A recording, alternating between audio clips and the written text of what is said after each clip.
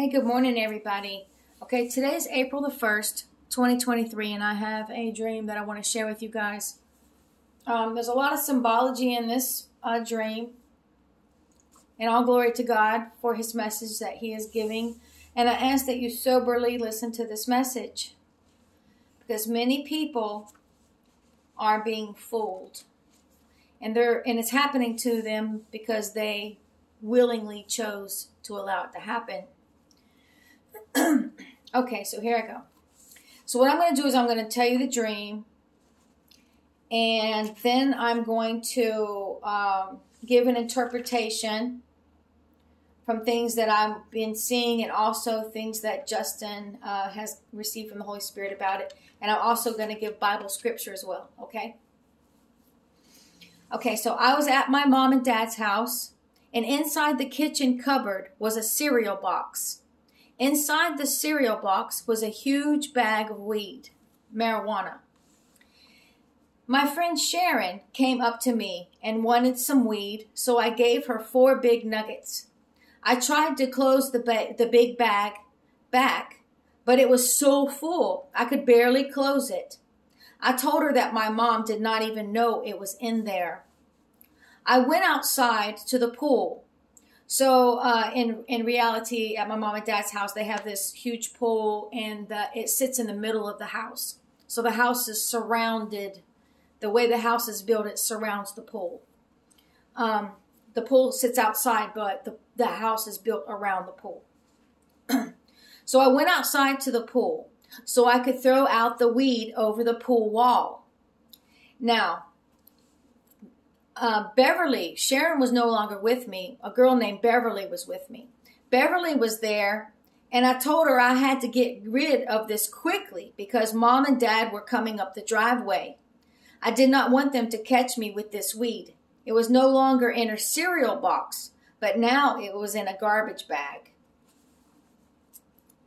Okay, so let me go over a few details here. My mom in the dream represents the Holy Spirit. My mom always, well, I won't say always, like twice she did not represent the Holy Spirit. But usually in my dream when my mom's there, she represents the Holy Spirit because the Holy Spirit is the comforter. And that's what the Holy Spirit does. The Holy Spirit comforts. And also the Holy Spirit leads us into all truth, okay?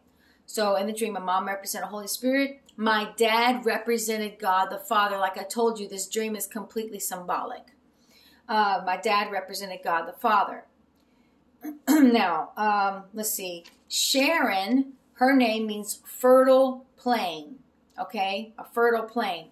And in this particular dream, it is going to be applied to the seed of the sower, the parable about the seed of the sower. Okay?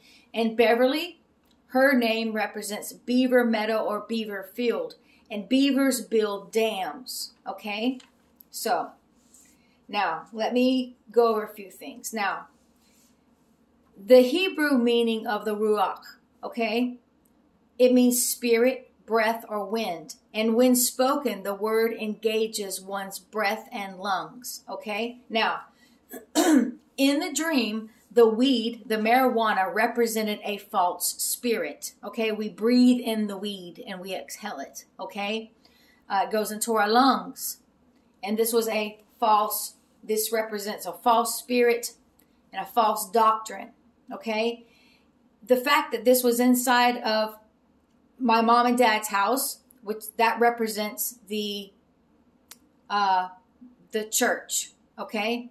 The church. This is not, we're not talking about the worldly people here. We aren't talking about anybody who hasn't come to Jesus Christ yet. We're talking about those who are inside the church, who claim to be Christians. It was inside the kitchen. And it was inside of a cereal box. Okay? And the kitchen is where we go to eat. And inside the cereal box is where we'll find the food. Which this represented a false doctrine that was inside the cereal box. Okay? Now, let me go back and read. I'm going to read to you something that Justin wrote, and then I'm going to go back and put a little bit of extra notes with it. So he said, I'm seeing you being shown from eyes of the shepherds within the house of God. that are feeding the flock things that are not of God and the Holy Spirit. Doctrines that come from a false spirit. And having the knowledge that mom and dad are coming up the driveway, meaning it's time for Jesus to catch his bride away. The pool being in the middle of the house, but outside. The pool is in the center. The pool represents the cleansing that we must do. Beverly being damned if you do not cleanse your temple. Cereal box turned into garbage bag equals trash doctrine. The doctrines this flock is willingly consuming is of a false spirit that will cause them to be damned, eternal separation from God unless they repent. Now, so when I gave Sharon, I gave her she wanted the nuggets. So Sharon came up to me. So in the dream, Sharon came up to me. I did not go find her. Sharon came up to me and wanted some weed. So this is free will. This is 100% free will. Okay? This was not forced upon her. She sought this out. I will have scripture to go with this. Okay? Now, and I tried to close the bag, but it was so full, I could barely close it.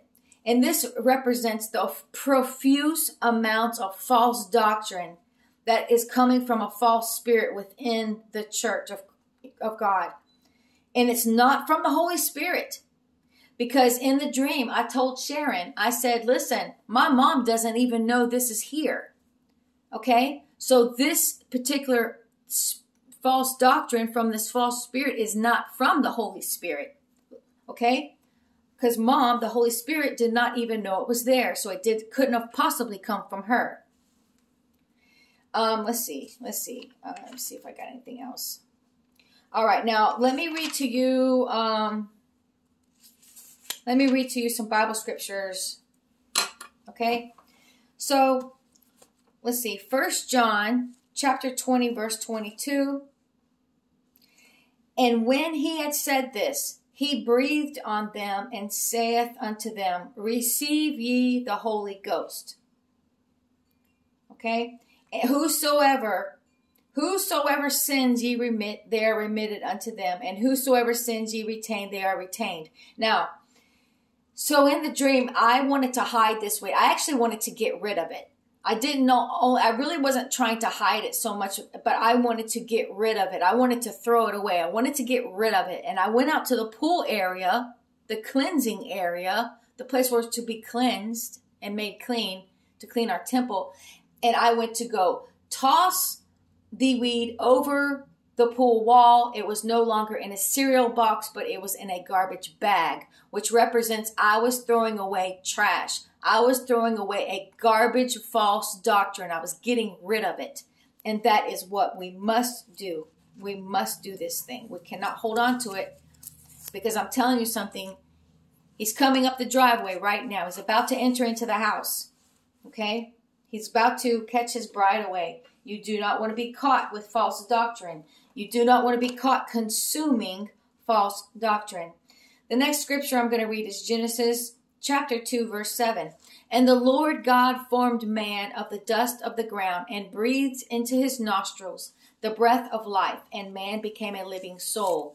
The reason why I'm reading these Bible scriptures is because it has to do with the breath of life, and that it comes from God. Okay? When you are consuming something from a false spirit, false doctrine, you are consuming it. You are breathing it in and you are breathing it out. Okay? We want to make sure that we are just only having the pure, unadulterated word of God the Father and being led into truth by the Holy Spirit. Romans chapter 8, verses 6 through 9. For to be carnally minded is death, but to be spiritually minded is life and peace. Because the carnal mind is enmity against God, for it is not subject to the law of God, neither indeed can be. So then they that are in the flesh cannot please God. But ye are not in the flesh, but in the Spirit, if so be that the Spirit of God dwell in you. Now, if any man have not the Spirit of Christ, he is none of his.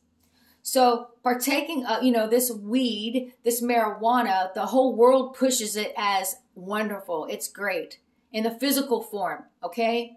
It's a carnal thing to do, but this dream is totally symbolic about spiritually consuming spiritually. Okay.